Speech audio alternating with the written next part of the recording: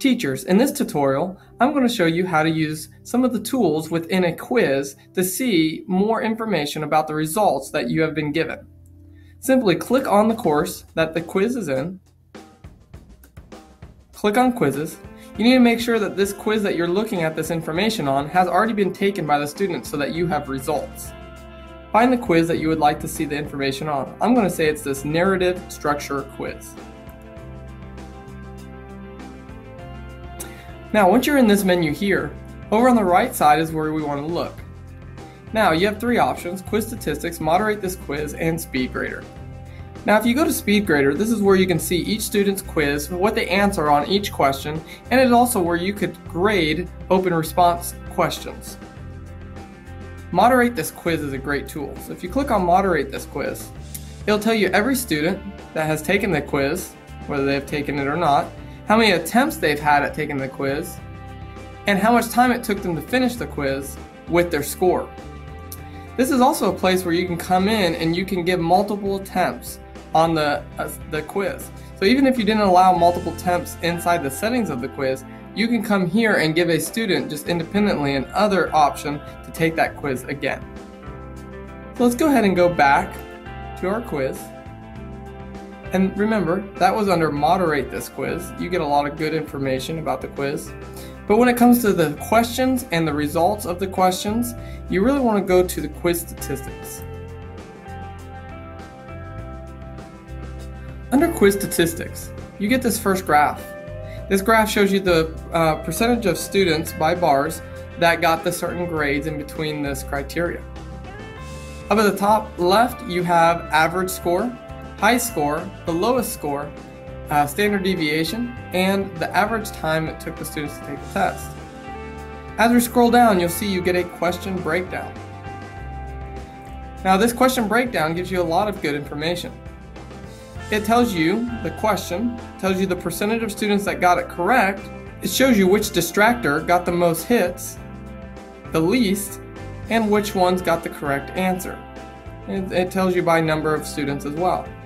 So that's a great data picture really quick. Now this one you might not know as quickly, and that is your discrimination index.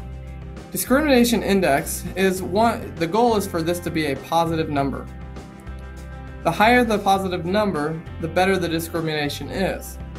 What this means is that out of all the students in this class that take this test, the highest scoring students got this question correct. As you can see, that's what this bar graph shows.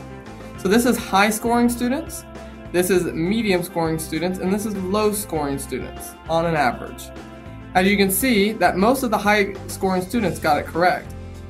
The middle was half and half, and then the low scoring students got it wrong more than they got it right. So we have a positive discrimination. That means that the question was a good question that represented the entire test.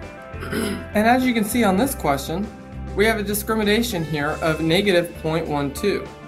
And the reason this is because the students that scored highest on the test got this question wrong. The students that scored the lowest on the test got the question right. So that usually means that this question might not be a good question to ask for this test. Here's another example. Here we have the mid-level students that scored in the middle all got this question right. Some students at the high level got it wrong, and that's why we have this red number here. And then this is another example. We have 0.13, which is very low. You see that this question was missed by most students. Only 17% got them right. But none of the mid-level students got it correct. Some of the low-scoring students got it correct. So that's why you have this low number here. So you can see that the discrimination index could be a useful tool to seeing how the students answered all of the questions on your test, and to see what questions were good questions to ask your students and some that might not have been. If you click on the little icon on the top right, it'll bump down the choices that each student chose. And you can click on these choices and see who chose which one. So you can really quickly see in your class who those students are that are getting distracted by these answers, and the ones that did get it correct. Now if we scroll back up to the top, you have options here. So you can filter by just a section instead of everyone that took that quiz. You can go to student analysis, and when you click on that, it's actually going to download a Excel file that will show you each student's score in a detailed analysis of all their questions and answers. You can also click item analysis.